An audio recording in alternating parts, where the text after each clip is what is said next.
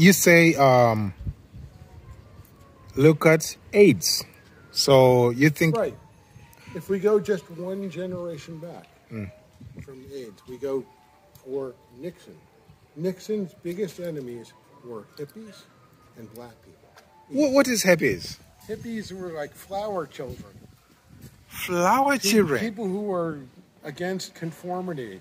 We're talking about like a young Bob Dylan. Hippies is around like your grandmother's baggage. You know. That's a whole generation. Yeah.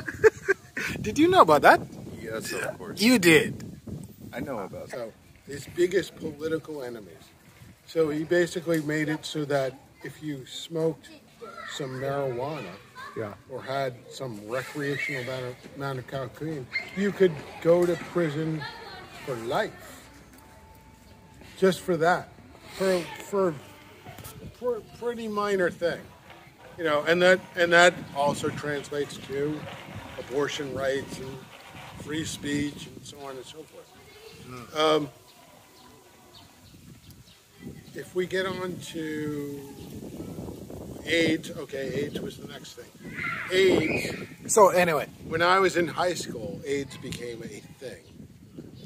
And AIDS, what we thought was that is a gay men's disease. But in Africa, even today, it is a horrible, horrible, horrible pandemic of Africa.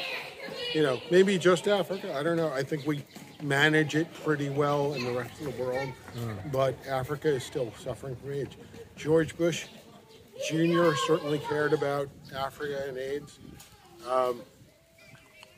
You know, but was it, what you were saying was it on purpose?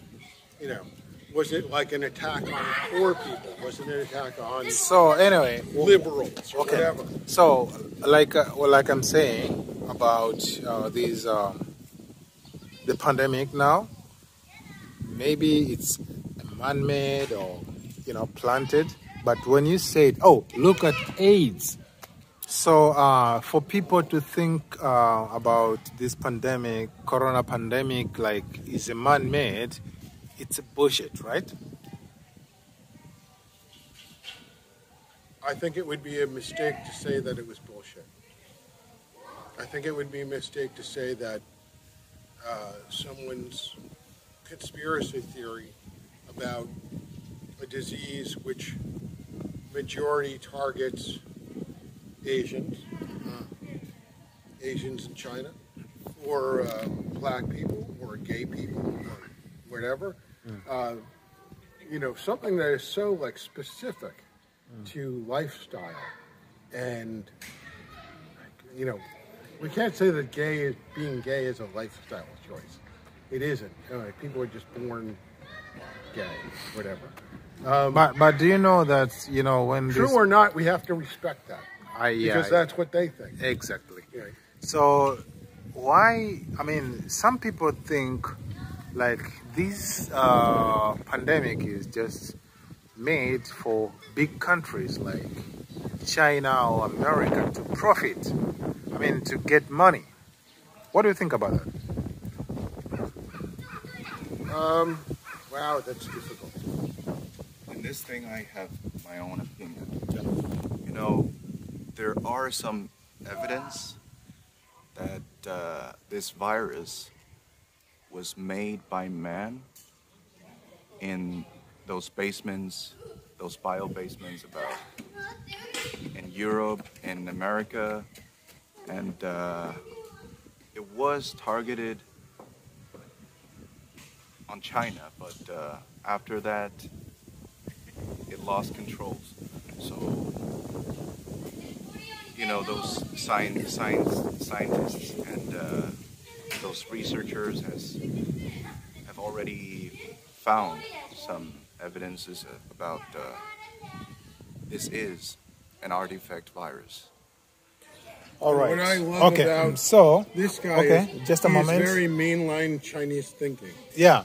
But listen, for example, I'm not saying right or wrong. In Wuhan, I can call bullshit, whatever, but he is very mainline Chinese thinking.